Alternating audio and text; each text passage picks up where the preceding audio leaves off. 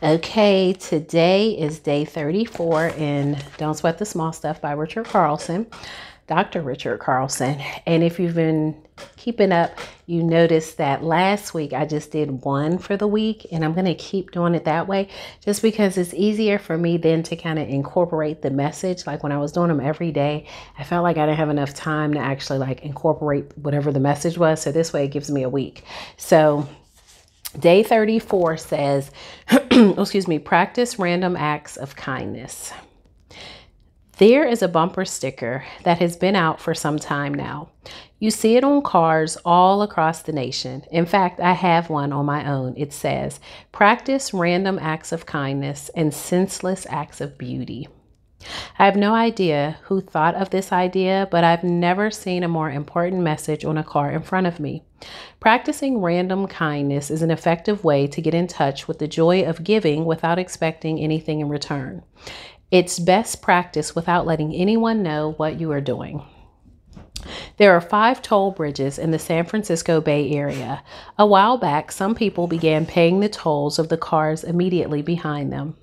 The drivers would drive to the toll window and pull out their dollar bill only to be informed your toll has been paid by the car ahead of you.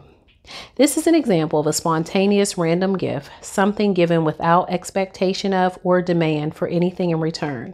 You can imagine the impact that tiny gift had on the driver of the car. Perhaps it encouraged him to be a nicer person that day. Often, a single act of kindness sets a series of kind acts in motion. There is no prescription for how to practice random kindness. It comes from the heart.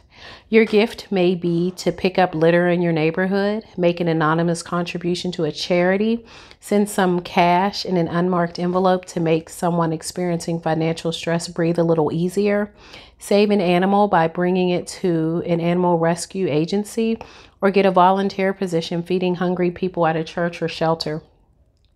You may want to do all these things and more. The point is, giving is fun and it doesn't have to be expensive. Perhaps the greatest reason to practice random kindness is that it brings great contentment into your life. Each act of kindness rewards you with positive feelings and reminds you of the important aspects of life: service, kindness, and love. If we all do our own part, pretty soon we will live in a nicer world.